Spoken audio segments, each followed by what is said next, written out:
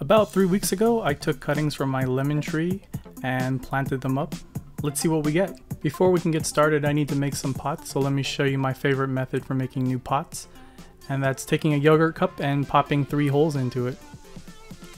And as you can see, I've got some new pots here, and I've also kept them out of the landfill. So let's grab our cuttings here and unwrap them.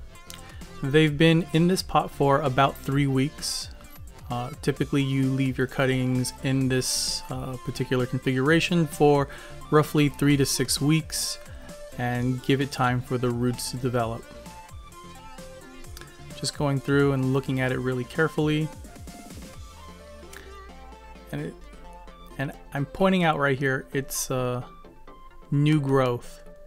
Right there, you can see new growth. And whenever you see that, it means that the plant has decided to put its energy into growing new branches, new leaves, which often means that you will not see roots from those particular plants. It's not always the case, but more often than not, the cutting has made the decision to grow new leaves, new branches, instead of developing its root system. So let's tease these roots out. I'm just using a little chopstick or just a little stick to move the soil out of the way, and I'm just checking to see if there's any roots here. I'm gonna pull it out and there's no roots. So we'll scratch around again, and whoa, right there is a root. So I know one of these cuttings has a root system. We'll just dig around, carefully loosening up the soil so that we can pull out that cutting, and wow, look at that root system. Let me just get this thing to focus really quickly. You can see that this particular cutting here has produced really nice roots, really vigorous roots, and we're gonna pot this up. When you go to pot up your cutting, you want to use a soil that is high in moisture retention. So coconut coir or peat moss mix is something that you would want to use. I didn't have any of those on hand, so what I did was I had reclaimed a pot a couple days ago, and this pot had a massive root system in it.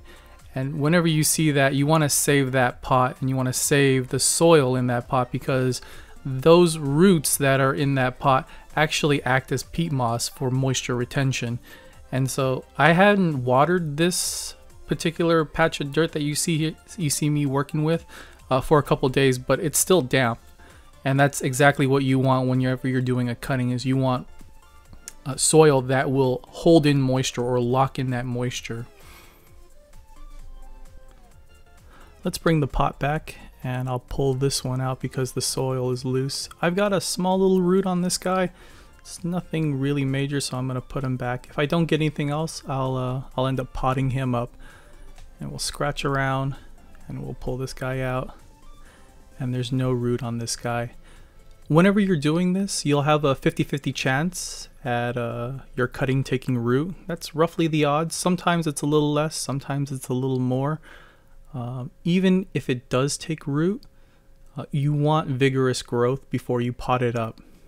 I'm just scratching around here, and this one actually has a really healthy root system. You can see here, this is what I mean by vigorous growth. You can see that's a nice root. So we're gonna end up potting up this guy.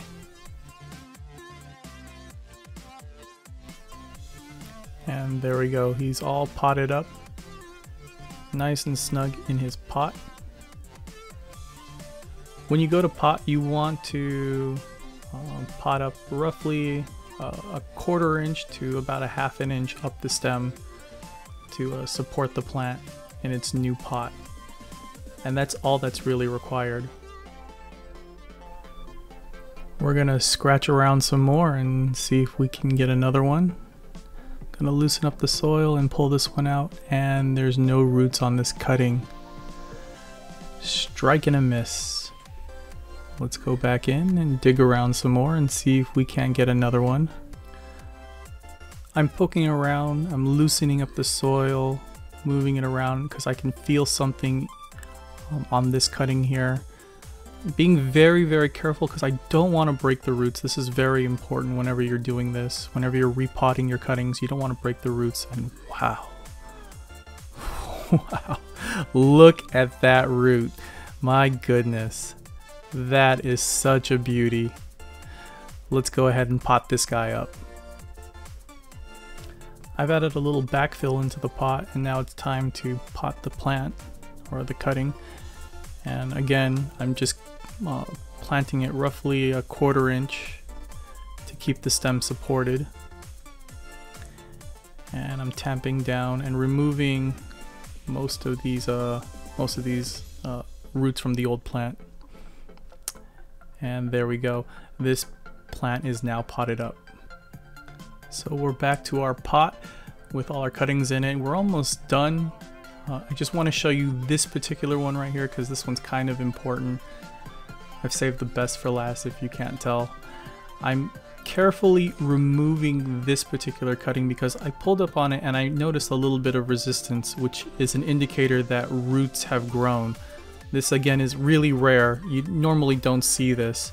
So I'm carefully teasing out those roots, removing the soil around it so that I can pull this out. And look at that. Look at those beautiful roots on this cutting right here. This is extremely rare. We don't normally see this where we have new growth on top as well as root development on the bottom. This is a very, very healthy cutting and we want to keep this cutting. This is probably the best cutting out of the entire lot. You can see here that this one also has root development. So that's a very, very good cutting as well. And this one right here, not so good. The roots have not developed as well. You can see these two right here have not grown roots. And I'm pointing specifically at new growth and illustrating that most of the time when you have new growth on top, you will not get root development on the bottom. I've removed all the cuttings out of our starter pot and I'm going to put our best cutting into this pot or back into this pot. And that's mainly because this pot is significantly larger than the yogurt cup, and this particular cutting that's done so well really deserves a nice big pot to start growing into. For the record, you don't need to use yogurt cups. You could just use regular 4-inch pots, or I think these are like 4.5-inch pots, and you can plant directly into the 4.5-inch pots.